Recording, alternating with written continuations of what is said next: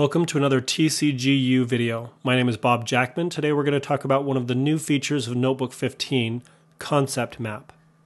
The concept mapping feature that's been added to Notebook allows you to add concepts into the Notebook pages. You can type, write, draw, or insert images. Then you can circle those images and draw lines to connect those nodes together.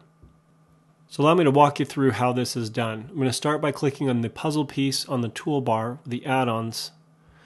Then I come over to the concept map icon that looks like this. Looks like a head with concept map in it. Click on that to insert a new concept map.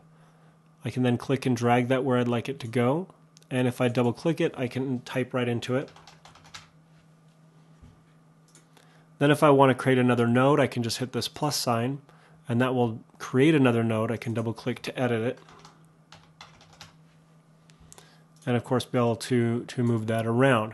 Now that works great while you're at your keyboard creating ahead of time, but if you want to create while you're at the smartboard, all you need to do is grab a pen, and then you can draw on the board, and then by circling it, it will create that as a node, and then I can draw a line to connect those together. I could also just type,